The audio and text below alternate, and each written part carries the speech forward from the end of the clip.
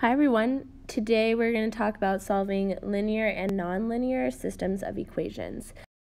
So this should be largely a review for you guys. Today we're really just going to focus on the substitution method, although there are other ways that you can solve systems of equations. So the substitution method essentially you're going to start by isolating one variable, and then you're going to substitute that value into the other equation, which will give you an equation with one variable. So you're going to solve for that remaining variable and then substitute it back into either of your original equations and solve for your last variable. Let's do a couple practice problems together. So here we have x plus y equals 4 and x minus y equals 2. So the first thing we're going to need to do is isolate one of our variables. So I'm going to work with this second equation and I'm going to solve for x just because it seems like the easiest thing to do. So we say x equals y plus 2. So I'm going to take this and I'm going to substitute it into the first equation. Just a general rule of thumb, whenever you substitute, it's a good habit to just put it in parentheses. It will help when there's a negative involved. So we end up with 2y equals 2. So y equals 1. So now that we have our y value, we can substitute it into either of our original equations. So I'll substitute it into the first one. So we have x plus 1 equals 4, so x equals 3. So we start off with a really basic problem. And since this is a system of equations, we are going to write our answer as a coordinate, because technically what's happening here is we have two lines that are crossing at some point, so that point of intersection is our answer, and of course that would be an xy coordinate on a graph. So our answer is 3, 1. Alright, go ahead and pause the video and give this first problem a try.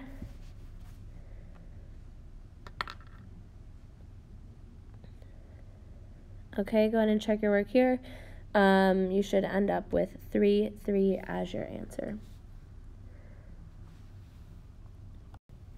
Okay, so now let's try a more application-based problem.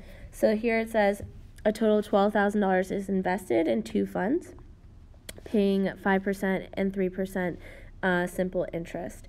The total annual interest is $500. How much is invested at each rate? So since we have two different funds that we're investing into, we're going to have two variables. So we're always going to start by defining our variables. So we can do that by looking at the question. It says how much is invested at each rate. So our variables are going to represent the amount invested at each rate. So let's say x is going to be the number of dollars invested at 5% in the 5% fund. And let's say y is the number of dollars invested at 3%. Well, the first part of our statement or of the question says a total of $12,000 is invested. Well, that means that x plus y must equal $12,000. And then we need to make another equation because we have two variables requiring two equations to solve. So we need to find some way to make use of the fact that the total interest is $500. So essentially what interest is if you have money in this first account, at the end of the year it's going to pay you 5% of however much money you have. And in this other account it's going to pay you 3% of however much money you have. And that total should add up to $500. So I'm going to get 5% of x dollars. So we can represent that by saying 0.05x.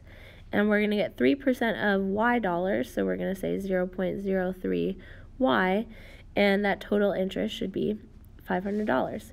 And now we just have a basic system that we can solve. So here, just to make our lives a little easier, I'm going to clear the decimals by multiplying both sides by 100, something I would always recommend doing. And now it's much easier to solve.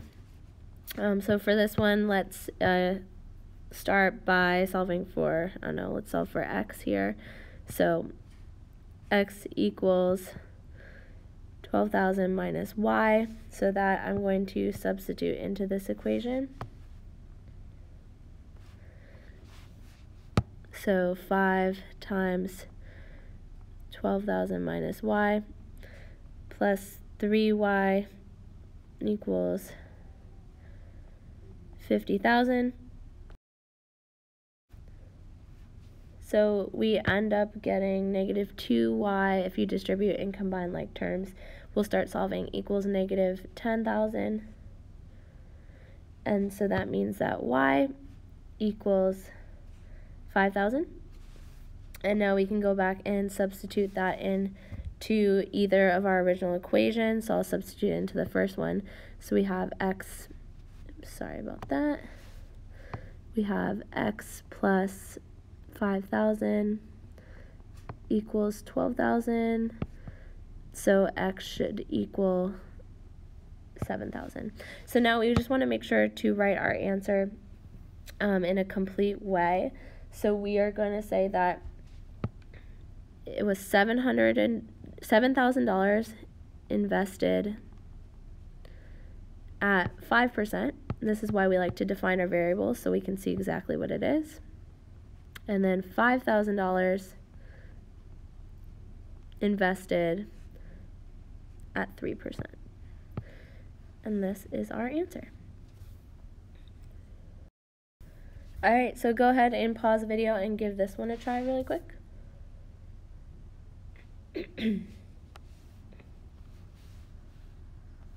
Okay, so for this problem, a little bit trickier because of the decimals. You actually have to multiply by 1,000 if you want to clear the decimals, which I would always recommend doing. But you should end up with 6,250 invested at 6.5% and 18,750 invested at 8.5%. So here we're going to solve a system of nonlinear equations. So you can see that our first equation is actually a parabola. So we actually need to be strategic with what we're substituting. So you can see that since we have x squared and x, we are going to need to get rid of this y, which means we have to solve for y here and substitute it. So you do need to be, like I said, strategic there. So I'm going to solve for y in the second equation right here. So we got y equals 2x plus 1. And then this I'm going to substitute into the first equation. So we get 3x squared plus 4x minus 2x plus 1. Make sure you substitute with parentheses so you remember to distribute the negative. Excuse me. And so you end up with 3x squared plus 2x minus 8 equals 0. So now we have a quadratic equation which we know how to solve. So let's factor it. So we get 3x minus 4 times x plus 2, which means we have two x values. And that's okay. That just means that we need to substitute both of them to find two y values to go with them. So let's substitute it into the second equation just because it's a little bit easier. So for that first one, we're going to get 11/3 as our answer. And we're going to write that as a coordinate. So this is one of our points of intersection. All right, and let's substitute -2, minus y. So here we end up with y equals -3. And we're going to write that as a coordinate as well. So these are our two solutions. So just graphically and conceptually what's happening here is we have a parabola and a line. And so it is absolutely possible to have two solutions to a nonlinear system. It is still possible to have one solution if you have a line that follows tangent. Of course, it's also possible to have no solutions. So when you have a nonlinear, make sure you look out for all of these different possibilities. All right, so go ahead and pause the video and give this problem a try.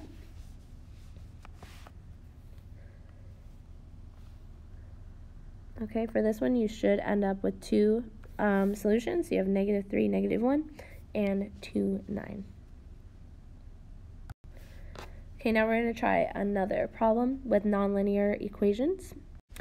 So for this one, once again, we can see that since we have x squared, we're going to need to substitute for y. So for that first equation, I'm going to solve for y and then substitute it. So we can say y equals x plus 4. And then I'm going to substitute it right here. So x squared plus x, and then we'll say plus 1 equals 0.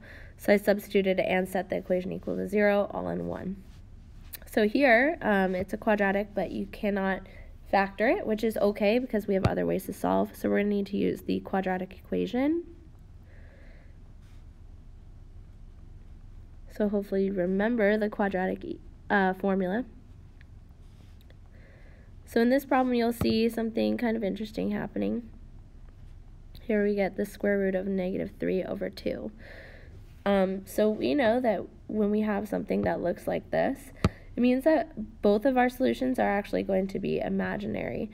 So in this case, we have no real solutions, which means that we have no points of intersection. So at this point, we're done. So essentially, if you come across any type of imaginary solutions, you can just say no real solutions.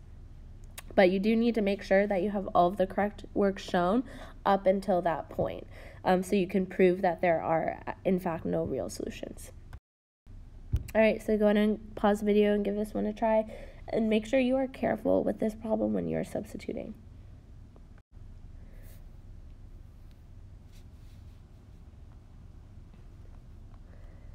Okay, so for this problem, you do need to substitute for y. And this one, you do have a binomial, which you're multiplying out. So you need to be careful for that, but you also need to be careful that you keep it grouped together so you remember to distribute the negative. So you should end up with this quadratic equation. And when you solve, you should end up with this. You don't need to simplify past here, but if you did, that's great. But you should end up with no real solution.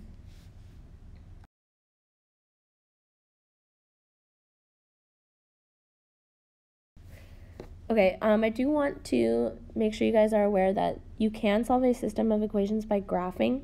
However, I typically wouldn't recommend using this problem or this method unless you have a graphing calculator, because it's not super accurate unless the solutions to your systems are nice whole numbers. So if you have a graphing calculator, it's a great quick thing to do, but if you don't, I would probably pick a different method. But you can always try, and it's really just graphing them and looking for the points of intersection. Okay, so now we're going to try some more application-based problems. So for this problem, it says the shoe company invests $300,000 in equipment to produce a new line of athletic footwear. Each pair of shoes costs $15 to produce and sells for $70. How many pairs of shoes must the company sell to break even? So we're going to talk about what it means to break even. So in order for a company or a person to break even, it means that the cost must be exactly the same as the revenue, which is how much money they're bringing in. So if how much money they bring in is exactly the same as how much they put in, those two cancel out and they break even. So they haven't made money, so they haven't made a profit, but they also haven't lost money. So we're going to try to create a cost function and a revenue function, and then we're going to set them equal to each other to find that break-even point. So they ask how many pairs of shoes. So our variable x is going to represent the number of pairs of shoes. So always make sure you define your variable. And now we're going to try to create two equations, one for cost and one for revenue. So let's start with our cost. So they invest $300,000. So no matter what, that's going to be a sunk cost. It's something that you will have to pay back in order to not lose money. But then it also says that it costs an additional $15 per pair of shoes to produce them. So we can say plus 15 times x, however many pairs they decide to make. So that's going to be our cost function. So our revenue function, the way they make money is by selling them. And the shoes sell for $70 per pair. So our revenue is just 70x. So to find that break-even point, we want to find the point where C equals R. Our cost equals our revenue. So we're just going to set them equal to each other and solve.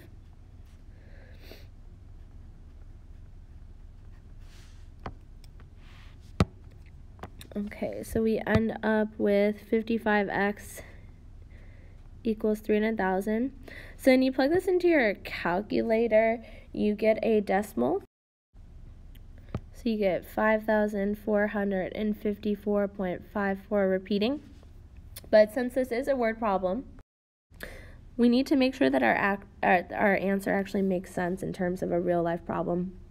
So it wouldn't make sense to make 0.54 of a pair of shoes.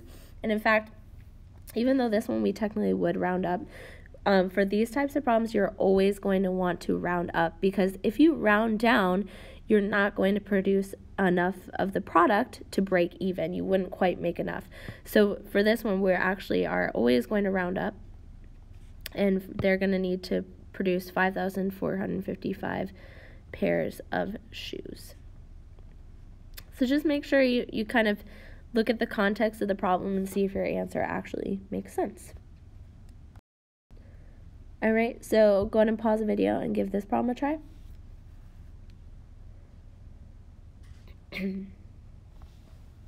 All right, let's check your work. So here you should create a cost and a revenue function, set them equal to each other, and that will help you find the break-even point. So the company needs to make 500 units to break even.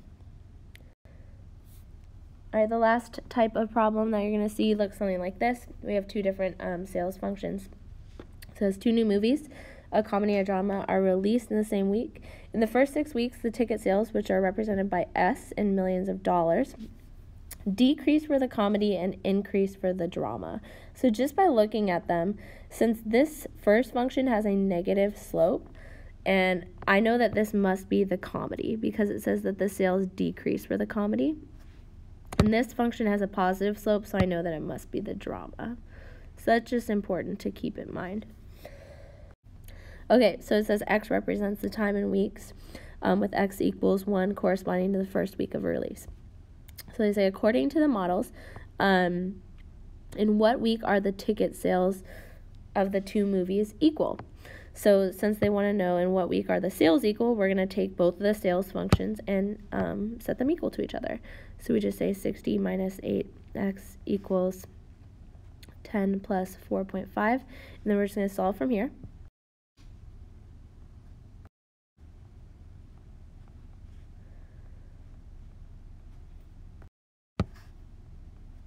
So we get x equals 4. Let's make sure we answer it completely. It says in what week? So we say in the 4th week, or 4 weeks. There you have it. Okay, that is all for today's lesson. Thank you very much for watching.